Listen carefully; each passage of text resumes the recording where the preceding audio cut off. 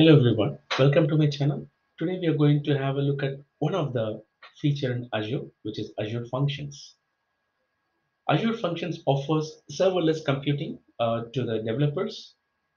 It's a cloud service which is accessible on demand and offers all the resources and underlying infrastructure that is required for a developer to run his code.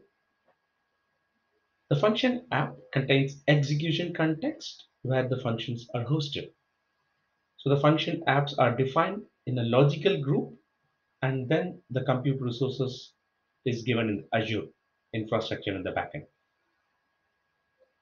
Having talked about the summary of the function app, um, there are three types of offers at the moment that we are talking about this given from the Microsoft in the Azure. So three types of plan. The first one is the consumption plan. Second one is the premium service plan, and the third one is the Azure App Service plan. So it's always better to make some planning and have a look at our current requirement to see which plan is suiting the best in your scenario. So it's always better to choose a plan based on how your application is going to scale in the future and what is the computing resources and the intensity of the uh, application that is going to be dependent on the compute resources. And also, just in case if there is any complex network requirement, it is also mandatory to have a look at them because uh, based on that you can choose the right service plan. Coming to talk about the plans, the first one is the consumption plan. The consumption plan is the one which comes by default when you create a function app without choosing anything. So this is like the first serverless application plan which is being given when you create the function app. So this plan will provide the automatic scaling and also bills you only when your functions are running. So it's a most cost-effective plan. And consumption plan comes with a configurable timeout period for executing a function. By default, the configurable timeout is 5 minutes, but you can configure and have a timeout more than not more than 10 minutes. So it is limited between 5 to 10 minutes. So just in case if your application is triggering and it's able to execute its job within this time period, then this consumption plan is the best one. Um, and the benefits of this is like you're going to pay only when your function apps is running, and it scales automatically even during the periods of high load. But the negative part is yes, this can run only for up to in reality it can run only up to 5 to 10 minutes. So if your service or the application is going to trigger a job which is going to run more than 10 minutes, then the default consumption plan is not the right choice for you. And while coming to talk about the next plan, which is the premium service plan, the premium service plan is also a better one, which automatically scales based on the demand, and it uses component called pre-warmed workers. So with this pre-warmed workers, it would be able to uh, it would be able to automatically scale better than the default consumption plan. That's the main difference. And then that will help the application to run with no delay, and there is no idle times when your application demands extra computing resource. It runs on the powerful instance, and that's the main reason you see this difference. And the last benefit is it has the capability to connect to the virtual networks. So, while coming to talk about the positive of this premium service plan, this function runs continuously, or it can run even nearly continuously. And when your application needs a high number of small executions, like for example you're running like 100 small executions or more than I really don't have the number right now, but if you have a high number of small executions um, which is low in GB in seconds, then this is the right consumption plan. And just in case if you need more CPU or memory options, yeah, this is also a good option to choose the premium service plan. And the main benefit is if your code needs to run longer than the maximum execution time, what we saw in the default consumption plan, this is the best option to go with. And also the main benefit is like the virtual network connectivity. If your function app requires the virtual network connectivity, then you need to choose the premium service plan. And the last but not the least, the one of the major benefit is like if you want to provide a custom Linux image to run your function, then you have to go only with the premium service plan. And the last option what we have is the Azure App Service Plan. The Azure App Service Plan enables you to avoid timeout periods by having your function run continuously on a VM that you define. So this is like more or less not a serverless plan, because it's your function is basically going to run on a VM which is hosted on Azure. It may be a better choice if your function are used continuously, or if your functions require more processing power or longer execution time than the consumption plan can provide. For instance, even if durable functions, there is another function called durable functions, which we're not going to see in this video. Even if something that's not possible with the durable functions, then the only option to go is with the Azure App Service Plan. Um, yeah, the main benefit is, let's say, for example, if we have a lot of VMs which is running in the Azure, which is underutilized, uh, and they are running just one or two applications, then you can think of using that VM for this app service plan. Yeah, and also if you want to do some predictive scaling based on your application, then this app service plan is the best way to go. Well, coming to talk about when we talked about all the type of service plan, the good thing is all these hosting plans are generally available on both Linux and Windows virtual machines. So you can choose based on your platform. And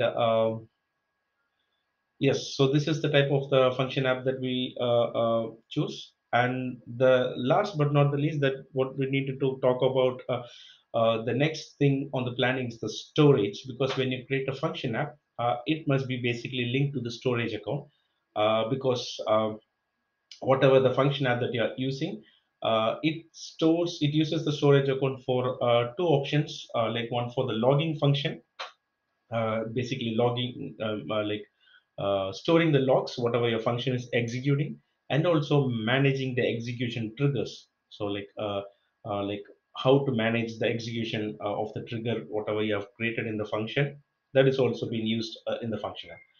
So if you are using a default consumption plan, then this is where the function code and the configuration file are actually stored. So it's mandatory to choose what type of storage account. Even you can choose your existing storage account. So this is the two main planning that you need to do before you are hosting your function app. So in the next thing, what we are going to do is like having talked about it, let's have a look at how to create a function app. Um, you can see I already have open my Azure portal in the screen. It's the same process. I already have the function app portal in my suggestion. Creating the function app, cache choosing the right subscription on the function app. For instance, if you and the moment when you click on the function app, here you have here there's an option to create suggestion function app, which you can see in the screen. After I click on create, I just need to choose the correct subscription. The resource group is going to be, yeah, my test resource group function app name. I'm going to give a function app pilot function test. And in our example, we are just going to follow one of the example from Microsoft. So as Microsoft doc speed suggests to use the code and just using the code and the runtime stack, it just asks to choose the Node.js. I'm choosing Node.js and leave the version region and the operating system by default. So here is the plan what we talked few minutes back. The plan type, you can just choose serverless, functions premium, or app service. In our case, just we are going with the serverless because this is a demo, and I'm just clicking on review and create. We need to wait for a few minutes until it's completed. So still it's not created. I'm clicking on create.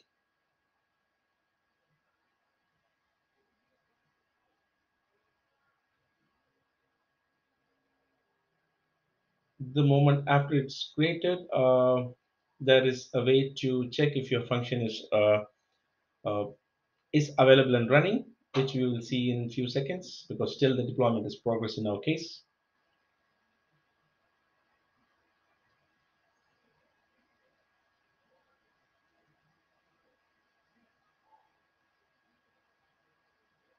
You could also see in the backend it creates the associated components, the storage, the server forms, and everything. So these are all the infrastructure underlying where your function will be running, which is automatically created, which we no need to worry about doing the manual work in the backend. So here it's created. I'm clicking on go to resource. After clicking on go to resource, I see the URL. So this is my function app URL. When I open it, it says your function app is up and running, which is good. And it says, okay, your function app is running. There's no problem. So while coming to talk about how to create the functions, you just need to go into the functions. And one important type, like the function, what you're trying, how you can utilize the functions, because these functions are basically event driven, which means then they need to run in response to an event. This type of event that starts a function is called a trigger. So, like you need to trigger uh, some request so that these functions can start executing. So it's like, for example, in a blob storage, if when you add something into your blob storage or when it is updated, your function can trigger. Or for instance, like when you send any HTTP request to your function, it can start. And also, like for example, if you send something through an event grid, any event is coming from the event grid, yes, your function can start. So there are a lot of few things close like 5 to 8 types where you can trigger an action so that your function will start. You can look into the Microsoft website. um, yeah, so let's look at an example of how to configure a function with this exercise from the Microsoft, which you're going to have a look at this in today's video. I'm just going back one step. I will post this link into the YouTube video so that you can also follow the same. So as I stated, yes, these are the event triggers where you can utilize your function to trigger to execute. You can have a look at this in the URL which I'll be adding to this video. And yeah, so and the next thing is like a binding, which you need to do.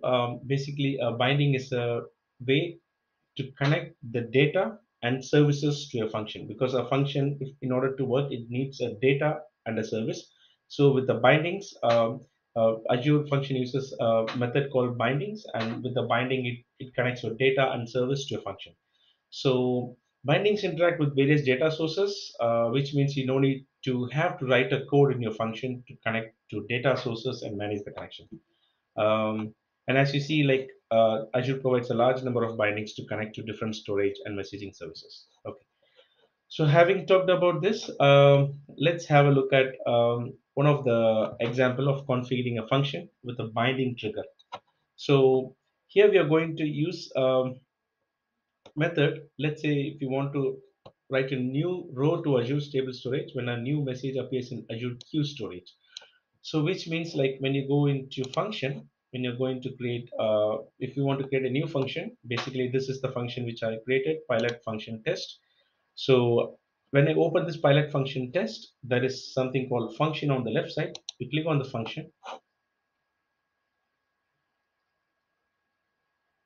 it's loading. Let's wait for a few seconds.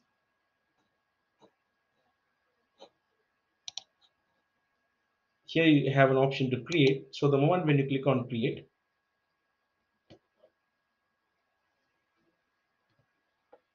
so here we need to use the type of the trigger what we are going to use. So here, in this example, it is going to use the Azure Storage trigger. So that's what's Azure Queue Storage. So here I'm just going to use the option Azure Queue Storage trigger and then click on create.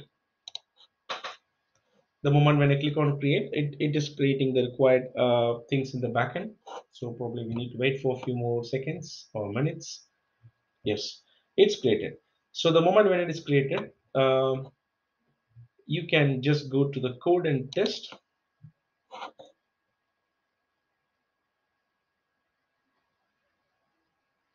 In the code and test, you see the default values that is being present. So basically, it shows in Node.js. You have an option to choose it in JSON and then README MD. So what we are going to do here is, in our example, we have to use this option because it's basically, if you look at this JSON file, it is having a name order type is queue-trigger.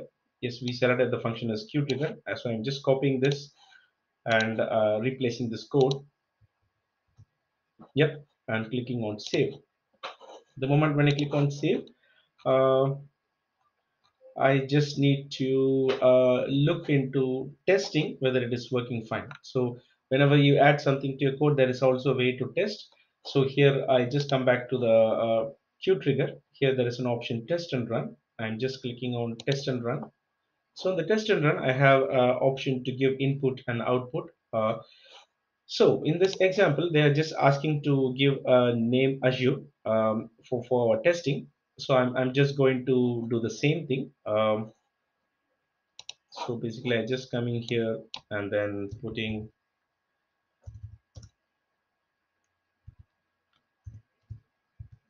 I have a problem with my keyboard. Let me open my on-screen keyboard.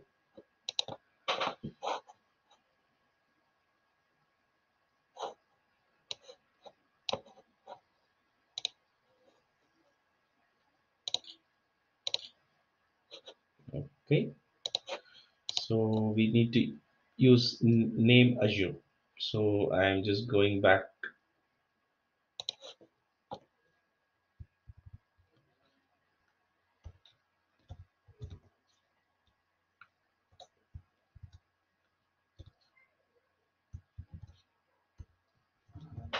Okay, so what I'm going to do is this is the test. I'm clicking on run.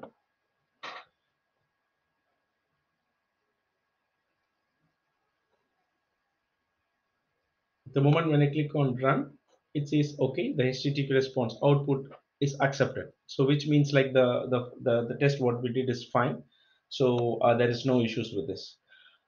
This is the way you can test your code in reality. Um, and there is also an option to monitor your function. So basically, you can just come back to the Azure functions. So here I'm just clicking on close and going back to the queue trigger and then the pilot function test. In the pilot function test, I can just go to application insights. Yeah, and the application insights, basically we need to see how your function app is monitored. So in this application insights, I can see number of failed requests, server response time, server request and availability. So this is a very nice method to have a look at my uh, function and see what are the failed requests and what is the server response time, so I can improve them in the future. So this is one of the best way to monitor your functions and the application. There is also option to add a streaming logs pane, so where you can just like use this below sample code and add the streaming logs pane, so that you can just get a further information on your code. And having talked about this, let's go into the next example. What we see, what is being shown in the Microsoft website. So here you can add a logic to the function. So previously we used the queue, we use the function type, which is message queue, and now we are going to use the HTTP trigger and test our example. So in this case, we need to create a new function. So this is going to be HTTP trigger. So I'm just going back to the function, application insights, no, not application insights, going to the function app which we created, and in the function app, on the left side, you need to click on the functions.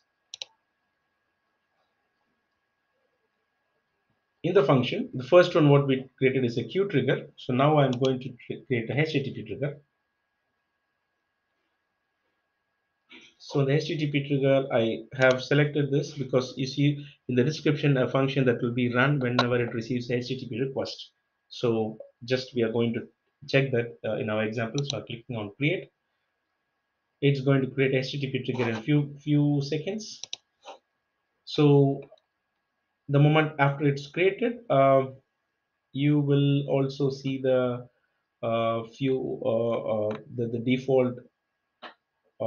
the default way how it is showing in the JavaScript and also in the JSON method when it is created. We'll see that.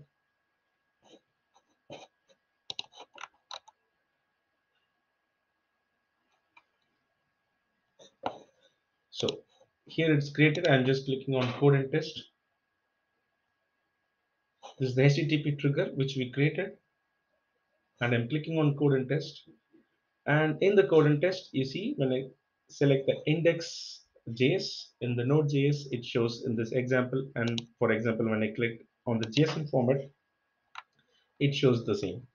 So this is how it shows in this example of Microsoft. Yes, it is perfectly fine. And there is also option to test the function, as we saw the queue type, the queue type function what we created. The same way you can go and get the function URL and then make the test. That is also possible. It does the same job when you go and get the function URL,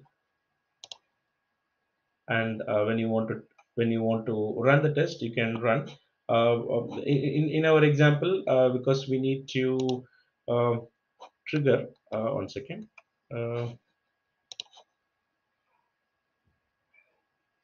because you need to trigger something from the curl. I don't have it, so if you want to test, then you can go and download the curl for the Windows utility. Send the request, and then you will be able to see the HTTP response content from here. And the most important thing is, if you want to secure the HTTP triggers, yes, you need to go to the function keys and change and secure the HTTP triggers. By default, the value is hidden. There are three options which you can do, like you can select the value to be for anonymous, or you can select the value to be for like to run on on admin to use a master. And then also there is an option to use the API keys to block, so that unknown callers cannot use your function. So that's the option you have it here, and then you can create a new function key, renew the key, uh, and use your function for in a secure way. And the last option, what we're going to see here is adding a business logic to the function. So here, what we are going to do is just copy this code. So in this example, what they have is like add a logic to the function. Um, if something, okay, the example what they were explaining here is there is an escalator where they are monitoring it.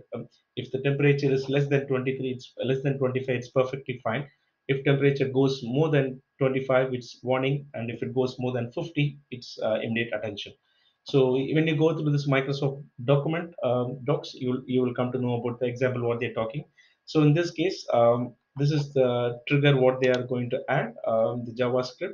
So like basically when you see if it is less than 25, okay, more than 25, caution, and more than 50, it's a danger.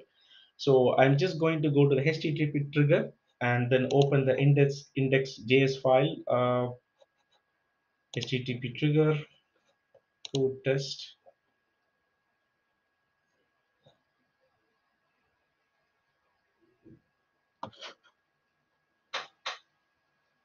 It is slow. Let's wait for a few more seconds.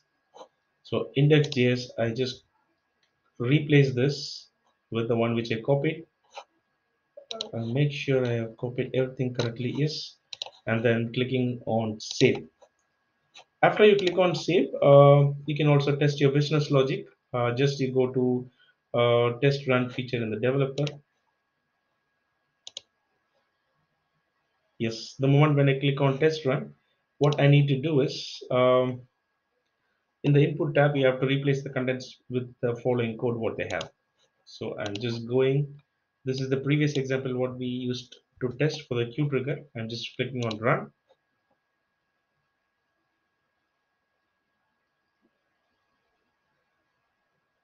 Yes, it has completed. It successfully completed. And in the output code, you see 200 OK. So which means our function has been run successfully, which is good. And yeah, so this is the way that you can go ahead and use your function app to host your code without worrying on the backend underlying infrastructure. Hope you enjoyed the video. Feel free to subscribe more for videos like this. Thank you.